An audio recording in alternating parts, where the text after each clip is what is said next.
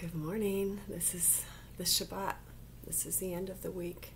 A week in which Roe versus Wade was overturned, as it should have been, because even if it were not the evil thing that it is, the Supreme Court does not make laws, and it is not a constitutional right to kill small humans.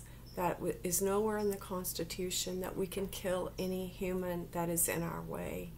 So that was not a good decision almost 50 years ago by the Supreme Court. It was a decision that makes no sense at all.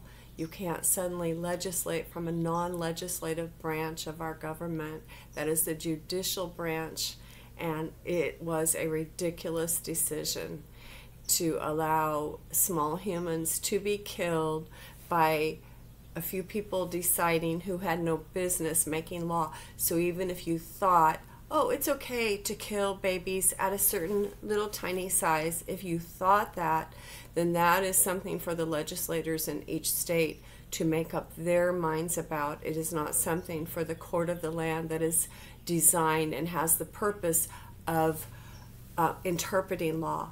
That is to interpret law.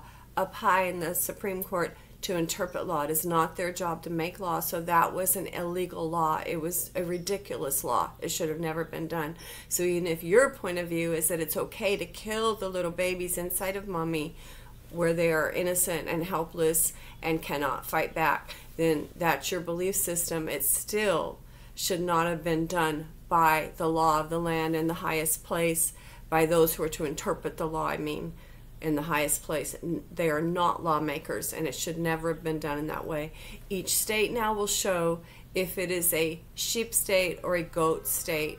The state now who decides that yes, it's okay to kill babies before up to the point of birth and after, then you will know those are goat states, and God will deal with those states. The sheep states will begin to push it back. This is what I'm saying will happen. You will begin to see who is a goat state, who is a sheep state, by how they treat their very most vulnerable. Babies are vulnerable. They don't have choice. They don't have the ability to defend themselves. So you will see who is the evil and who is the good by how they treat the most vulnerable of our society. And remember, God formed babies in the womb.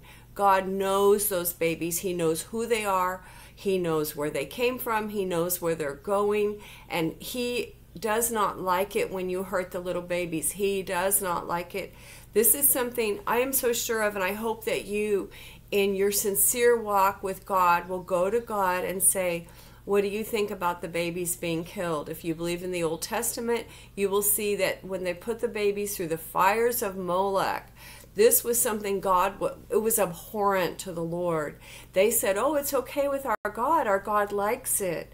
Just like you hear some people, Christians even, saying, oh, God really thinks it's great to take care of the poor women who don't want to have this little innocent child and murder this child. No, you are confused. If you think God is for killing the little ones, remember, Jesus said, let the little ones come unto me, forbid them not. Forbidding, murder is the most highest forbidding. And we do not murder children and then say it's okay with God. If you have any idea who our holy God is, He is a loving God. And yes, He loves all the mothers who have been misled into this miscalculated decision. He loves those mothers, yes.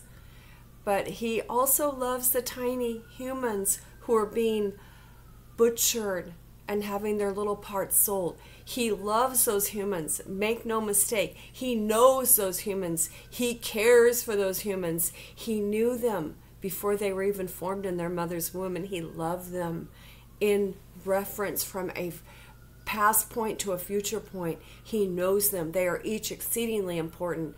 Doesn't matter what they will become, or if you think their life will be hard. It is not your business to kill someone because you think their life will be hard. It is not your business. So thank you, Jesus, that Roe versus Wade has been turned back to where it should have been and where it never should have been, to the place where it should have been left with the states. Now, states, prove who you are.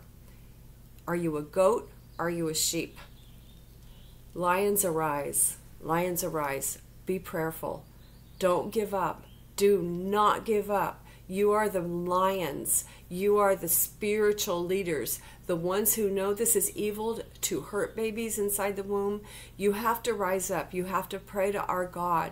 You have to listen to our God for directives, because He is going to give them. Holy Spirit, bless us. Holy Spirit, help us.